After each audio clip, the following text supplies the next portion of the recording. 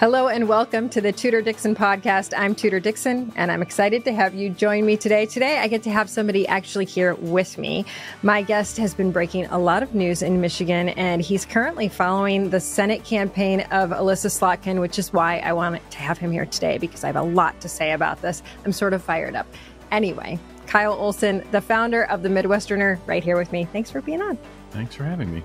Absolutely. So the reason I'm fired up about this is because we've gone through 2 school shootings now just in the past few weeks. We've had the one in Nashville, the one at Michigan State. Elissa Slotkin is using this as her campaign mechanism now. She's running on the deaths of our children. And I think it's disgusting. I think that this is not a political issue. I think nothing is done about it because there are 2 different political sides to this issue when there's really an answer down the middle that we're not even looking at because politicians get in the way, quite frankly, and not in a good way. So tell us what Elissa's doing now. Yeah, it's really interesting to see how Elissa Slotkin has really sort of been pushed to the front. I noticed this when I have been working on the site and posting stories. I noticed this first remember when the balloon was shot down over Michigan? Well, she's a military expert. I don't know if you know that. Yes. And so she is all of a sudden was in front of the cameras talking about her CIA experience and all of that. And I thought, oh, that's kind of a strange thing because it's not her district. She's not, it just didn't make any sense.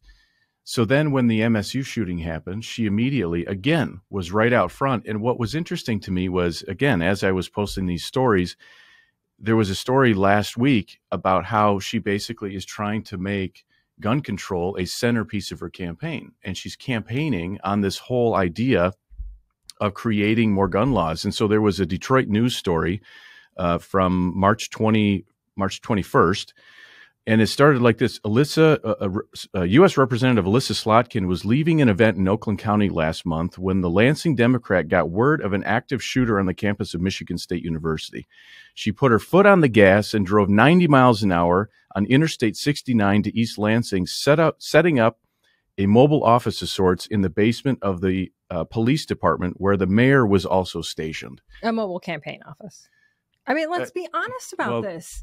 This is what she did. She drove there and she says, I'm going to fight this. But the bizarre thing about this is that one of these bills that she's going to be introducing is exactly what's on the books here in Michigan. Had it been followed in Michigan, this likely would not have happened at MSU. So it's all just baloney. They can say your thoughts and prayers mean nothing. Your fake bills mean nothing, Elissa Slotkin. So that's interesting because there was just last week on Wednesday, she did a press conference, of course, because that's what politicians love to do, where she introduced a couple different bills where she claims this is going to, help solve the problem.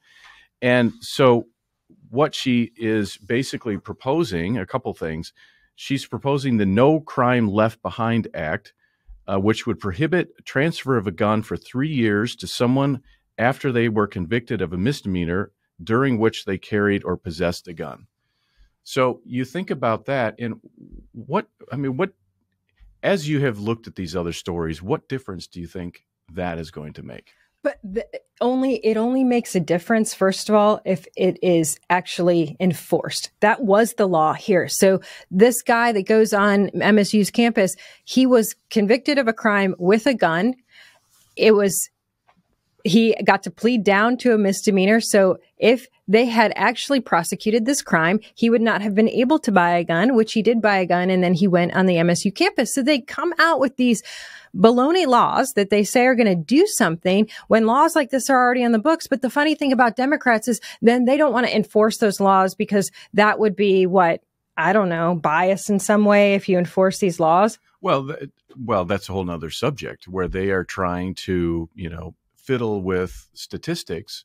And the way to do that, to make the argument that there is not bias in policing, well, they just arrest fewer, certain types of people to fiddle with the numbers. But then another one that she's introducing is the Pause for Safety Act, which would require a 1-week waiting period before a buyer can receive a gun. So you talk about the Nashville situation. It seems to me like that person had very clear intent. They wrote the manifesto. It appears that she targeted certain people. Is a 1 week waiting period going to stop someone like that? That's what I think this is the disingenuous part about these laws. It's just to put it out there. It's a campaign. It's just a campaign slogan. I'm going to be tough on guns, when this wouldn't have done anything to stop what happened in Nashville. This wouldn't have done anything to stop what happened at MSU. Maybe there are crimes of passion that this would slow down, but she's coming out here and she is campaigning on the fact that she's going to keep kids safe. That has been her thing over and over again. I'm going to keep kids safe. But we look at Nashville, and I'm mad about this because this is just too close to home for every parent in the country. You see the story of the 9-year-old who went to pull the fire alarm because she's so desperate to save her classmates, and she gets shot. It's enough with the baloney. Gun violence is a problem. We've got a violence problem in this country. This is a violence problem that has been egged on by politicians like Elissa Slotkin, who have said, be weak on crime. Come on, keep this soft on crime politicians out there and these prosecutors, and let's continue to fall at the feet of the soft on crime prosecutors. Meanwhile, our kids are in these schools with zero protection whatsoever. And nobody wants to talk about protecting the kids in the school, because we'd rather say, well, we can put money into theories. We can make sure that we have more laws on the books. We can attack our political enemy, which is guns and Republicans. But at the end of the day, this is not doing anything when you've had all these companies come forward and say, we've got the technology to make sure we have the doors locked, to make sure that we stop the bullets from flying. And I hate to say that, but we have got to get serious about making sure that once somebody is in that school, they are secluded from those kids and the kids are protected. And we never talk about that. And it makes me sick. Well, and maybe the most ridiculous aspect of what she is coming up with is she wants to give $250 million to the CDC to research ending gun violence.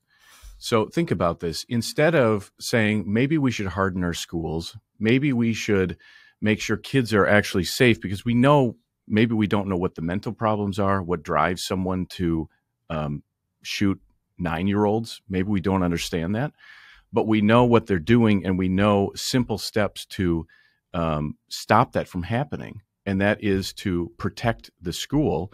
So instead of spending money that way, she wants to give $250 million to the CDC. And when I read this sort of thing, I think, this is a perfect way to explain that all they want to do is just perpetuate the administrative state. And so they're not interested in actually fixing the problem. She wants to introduce bills like this. She wants to go out and have a press conference, get a news story like this, and nothing changes. Hire a bunch of people to research something that we've been dealing with for years. I remember, so I was in college when Columbine happened. It was a shock. It seemed like that was a one-time thing. Like, how could this ever happen? How could kids ever decide to go up and shoot up their school? And honestly, I was talking to one of my family members last night, and I said, it's so shocking to me because it's something we never had to think about as kids.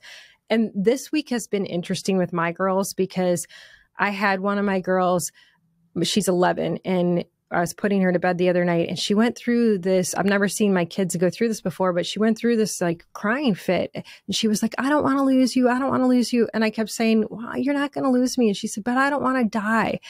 And I think just what these kids have to go through, wondering if somebody is going to come in their classroom and shoot them, it makes me sick, because we talk about the mental health issues, but this is something we truly as kids never even thought about.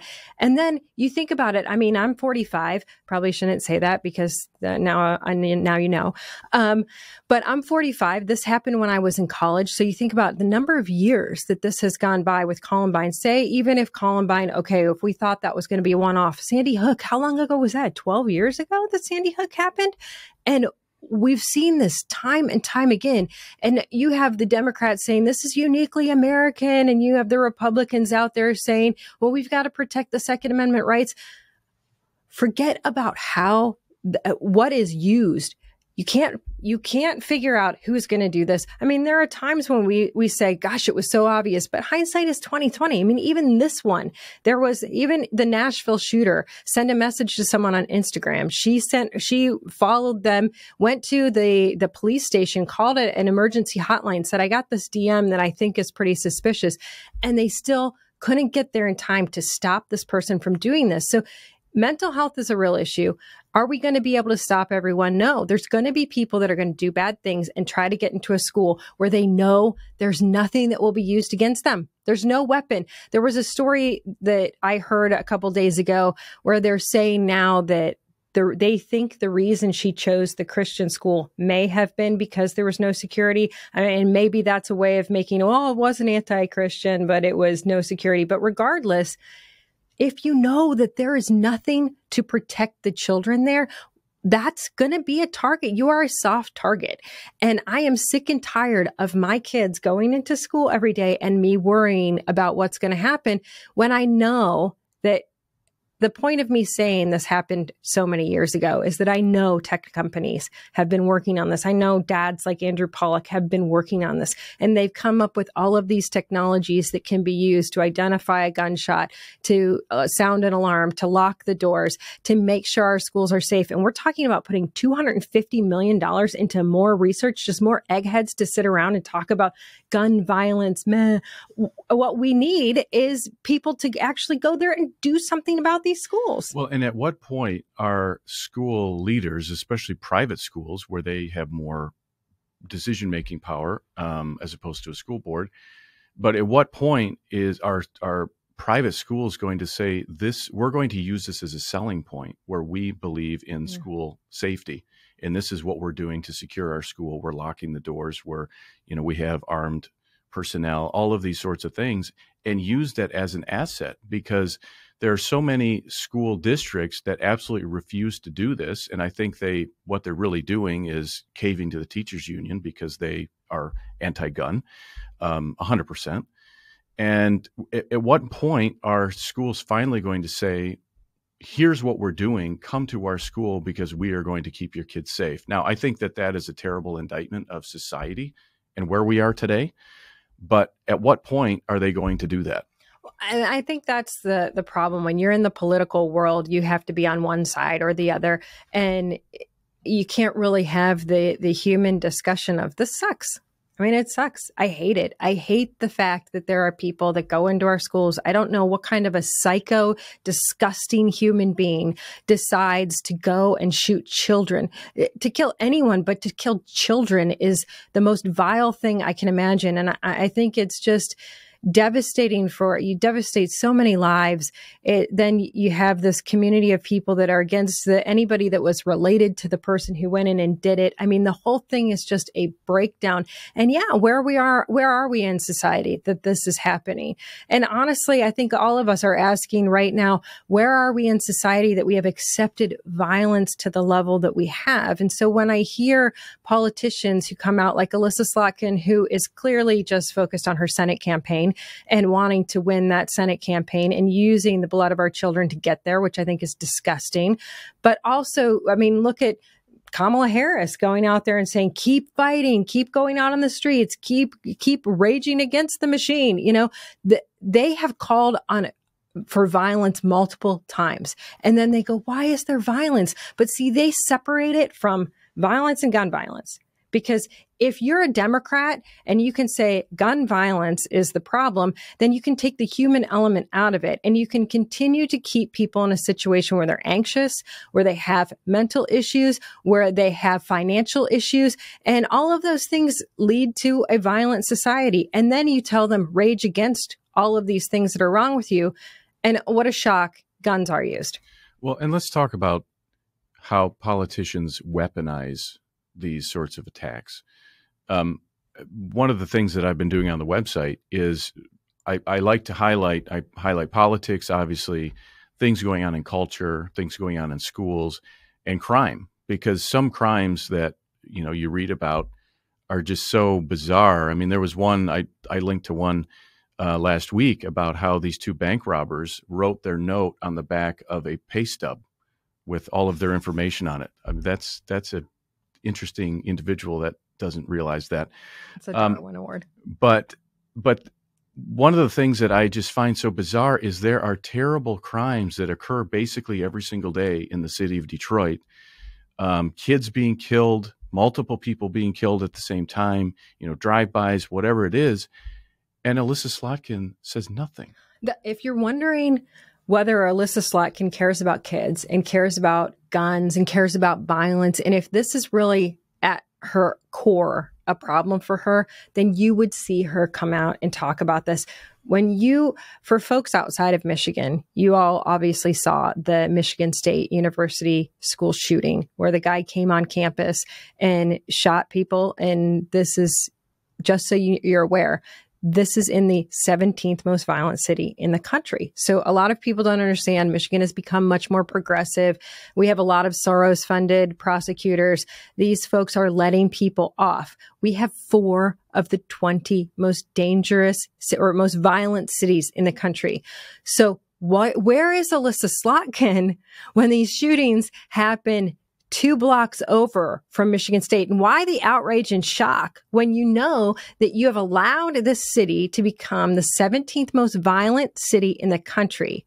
And you've allowed these prosecutors to say, we're not actually going to prosecute crimes. We're just going to keep letting people out. I just heard a story a couple days ago about the U.S. attorney in D.C. just not even prosecuting murders anymore. Not even prosecuting murders anymore.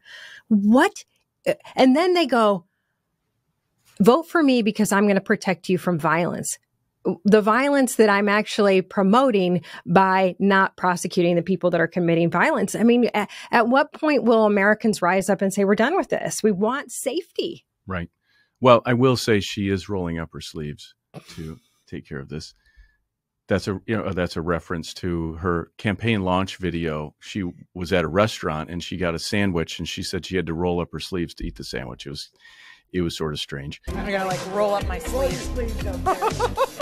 Where do you think these politicians are coming from? And why do you think, because during the campaign, you had, I thought they were sensible ideas about, trying to end this, protecting schools, protecting students.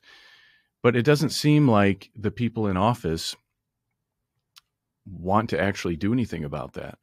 So do you think, this may be a very cynical sort of take on it, but do you think that they just they don't want to fix the problem because it can just be something that they continue to campaign on? Of course, because they can shame the other side. They have effectively shamed the other side, and it becomes a great campaign issue. Look, when Damar Hamlin had the problem on the basketball court, everybody tweeted out, I'm praying for him. Football field.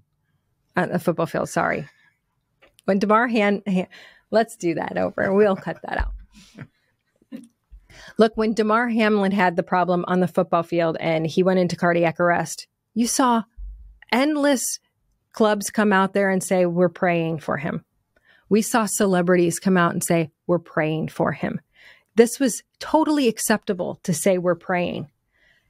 We had a legislator in Michigan after the shooting that said, F your thoughts and prayers. Mm-hmm. Posted that, came out. If you say thoughts and prayers, screw you, you're the problem. So your faith is meaningless to us. You're actually the problem because you're saying this. You know what? F your fake bills. I mean, give me a break.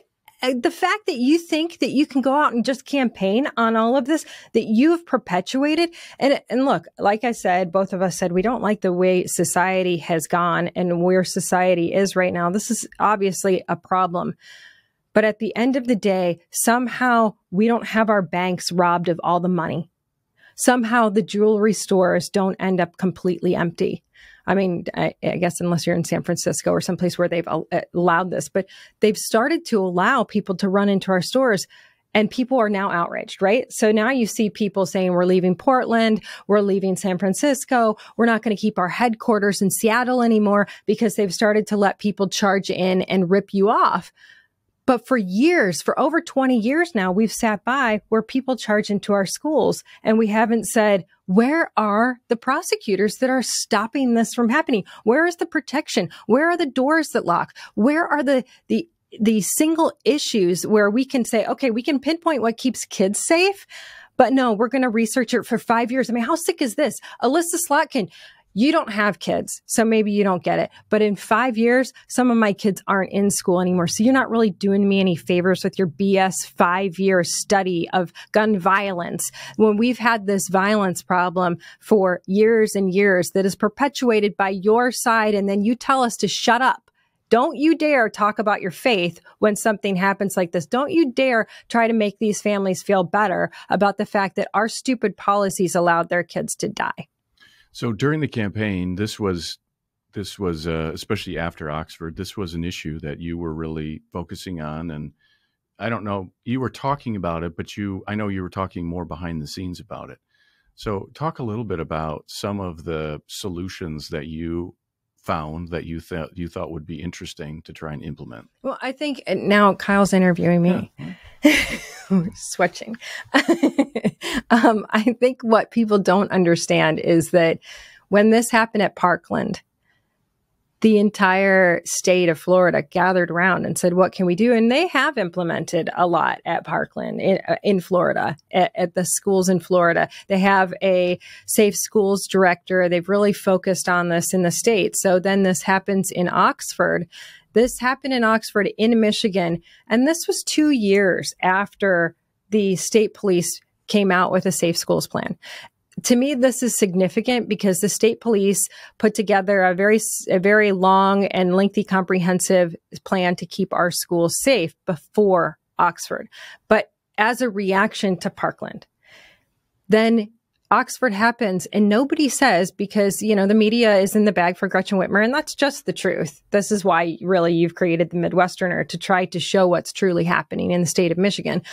So the news doesn't say, you know, man, if Gretchen Whitmer had taken Oxford seriously, or taken Parkland seriously, then Oxford may not have happened because she had the tools. And so we campaigned on the fact that we were going to go through the Safe Schools Plan, make sure we implement the hardening of schools, make sure we have protection on campus. Forget about this idea that we're going to have our kids in a gun-free zone, a sitting duck zone, as I call it, because we can have protection on our school campuses like most campuses do in Florida now, but not in Michigan. And so when I hear folks like Elissa Slotkin and Gretchen Whitmer get up and, oh, yeah, I'm so heartbroken over this, you're part of the problem.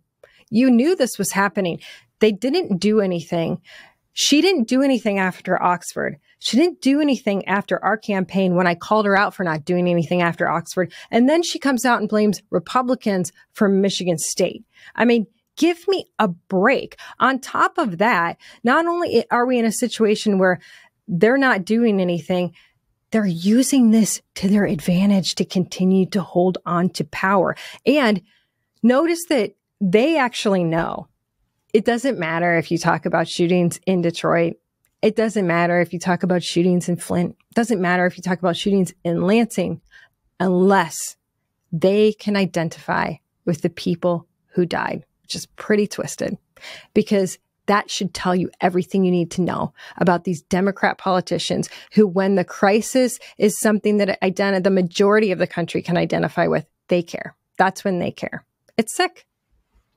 And again, I go back to, it seems to me, I come out of the school choice movement and all, so I have experience with all kinds of different school choice options, but it seems to me like there's a major selling point that private schools can create by saying, give us your child and we will keep them safe, because these are the things that we're going to do. The government school is not going to do that. The teachers union runs the show, and they hate guns, and they would prefer to have kids sitting in sitting duck zones than actually keeping them safe. And so it seems to me like schools, this should be the direction that schools should be going. And again, it's an indictment on society, but it's a reality that sick people are targeting schools. What does that mean in a blue state? What does that mean in a state like ours? Because there's no school choice. They've made it clear there's never going to be school choice as long as they have power. So you're going to end up with families that can't afford private school. in these sitting duck zones. And we know that we've heard that these are researched. You know, the waiting period is BS because this is researched. She had maps. She had a manifesto. This person knew what she was doing. She had a plan. The waiting period didn't matter. The researching this, I mean, we're going to wait another 5 years to research this. How many more kids have to die for Elissa Slotkin to put money into protecting kids, actually, instead of put money into the bureaucracy and the legislative state and creating more committees? I mean, give me a break. Again, when a parent goes up and talks about this, maybe they'll understand. But Elissa Slotkin is simply trying to get your vote. So don't be deceived by the BS. We're going to take 5 years and suddenly put $50 million into people's lives. It just makes me crazy because I cannot stand the thought of my kids growing up in a world where we're so busy fighting over who's going to get elected that we continue to let this slaughter happen. And that school safety, keeping kids safe, has turned into such a political issue. And I get it's a government school, so you've got a school board which is elected, and you know those are politicians, and you've got the state involved and the feds involved. And I think a lot of times people don't fully appreciate the fact that that is a government entity. It's a political body. But this has really turned into a political issue. And as you said earlier, we keep banks safe, we keep other institutions safe, but yet we refuse to make schools safe, and we refuse to not have them be gun-free zones. And to be fair, I'm mad about this with Elissa Slotkin because I think that this is a campaign issue. But on the flip side, Republicans aren't coming up and saying, you know what, let's put the money into keeping schools safe. They're just not doing this. This is total baloney because on both sides, you've got Democrats using this to get elected.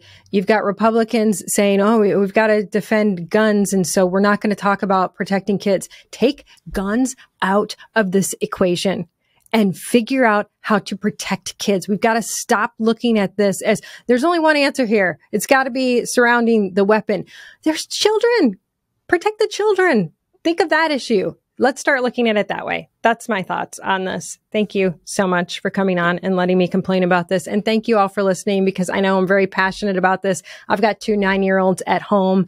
This past shooting in Nashville is devastating to me. And I am at the point now where I'm just going to keep saying it. When are you going to protect our kids? So thank you for listening to me rant about this issue today.